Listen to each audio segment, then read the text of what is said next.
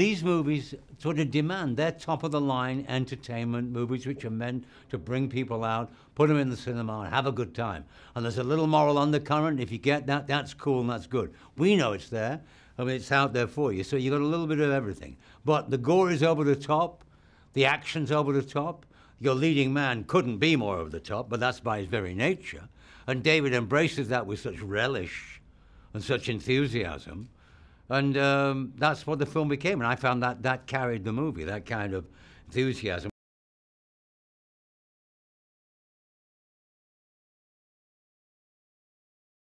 They got it pretty right. Two people that sort of, we act pretty well with each other. You know, we sort of interact very well. There's a personality there, which is, and we trust each other.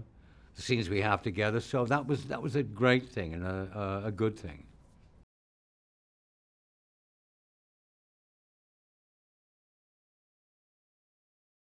He's pretty true to the book. I mean, it starts off at the beginning when he finds him. He's a tough dad. He's a loving father, committed. He's his own, you know, he's willing to put himself on the line when he wants to.